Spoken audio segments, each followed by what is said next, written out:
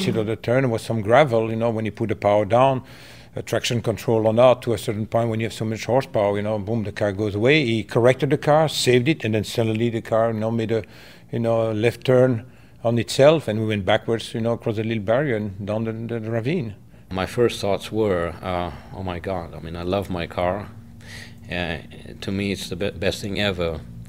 But then, as I realized, I thank God that I'm well and fine, and it's only a car. It's not a big deal. I think this is part of racing, like as he himself said, you know, over the years, it's unavoidable. You're going to have some incident, you know, even the best driver in the world is going to have a little boo-boo here and there. This is just a boo-boo. You know, I don't think much about it. We're just fortunate that none of us got hurt. It's sad for the car, of course, but again, the car was not hurt very much. I think the car would even run. I think this is the electronic. We do track racing, gentleman track racing, to learn our cars, get some seat time, so we are safer drivers on the highways and when we drive in general, because we have magnificent machines that can give you speed, but you need to know how to use it.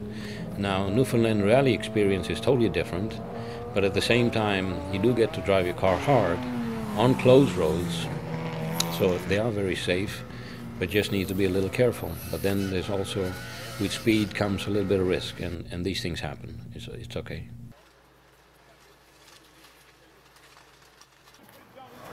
Yeah, it's going to be fun.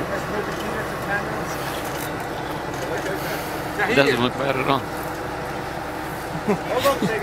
We get an FXX.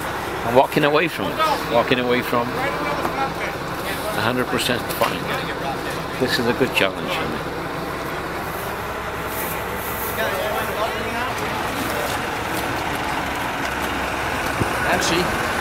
Hey, I think we should give a big applause for those firemen. And good job, guys. Good job. I mean, how many race car drivers are out there? They have accidents, so does that mean they stop their career? No. We are going to come back, and we're still going to drive and have fun with our cars. The cars give me pleasure.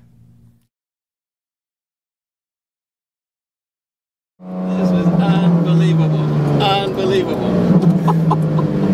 It's like being a kid all over again.